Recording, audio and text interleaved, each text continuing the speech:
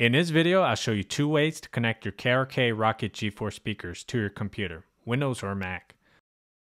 I'll go over a cost-effective option and a recommended way, and I'll explain the difference between the two.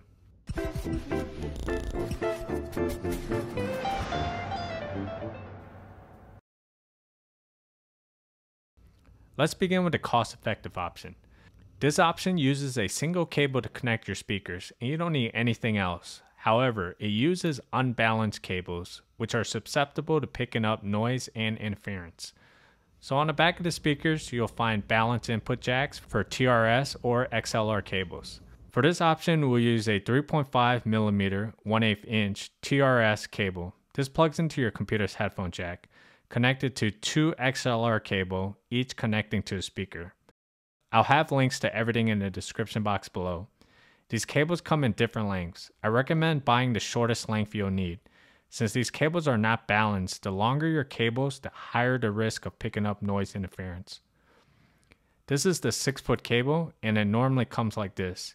You can pull them apart to the desired length. These are labeled tip and ring. Tip goes on the left speaker and ring goes to the right speaker. Let's connect them. So the XLR end goes to each speaker, with the tip going to the left speaker, and the ring end, usually colored red, to the right speaker. Now connect the other end to the headphone jack of your computer, and make sure your speakers are turned on. Once connected, your computer's audio should automatically play through the speakers. With my setup, I didn't notice any interference noise, but it may be different with your setup. But remember, the longer the cable, the more susceptible it is to noises. The recommended way to connect the KRK ROKIT G4s to your computer is by using an audio interface, which lets you connect balanced cables to your computer. Balanced cables are more resistant to noise and interference. That's the difference between these two methods. Although this option is going to be a lot more expensive, the audio interface can easily run over $100.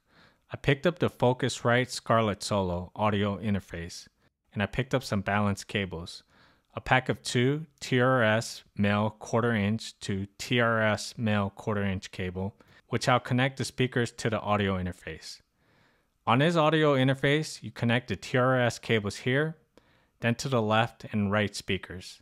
Then you plug the USB cable here and the other end to your computer. So let's do that. Alright, so we're going to connect one end of the cable to the balanced input jack on the right speaker and the other end to the right line output of our audio interface. Then we'll repeat for the left speaker.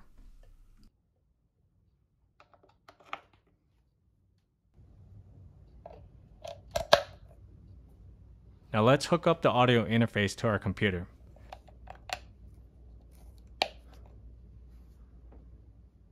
So my MacBook only has a USB-C port, so I'll need an adapter to connect it to my computer.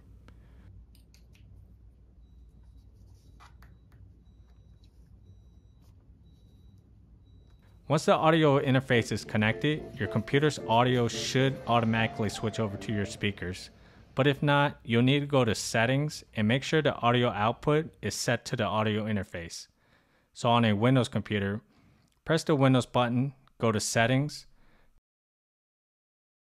go to System, and go to Sound. And make sure your audio interface is selected. On the Mac, open the Launchpad, go to System Preferences, go to Sound,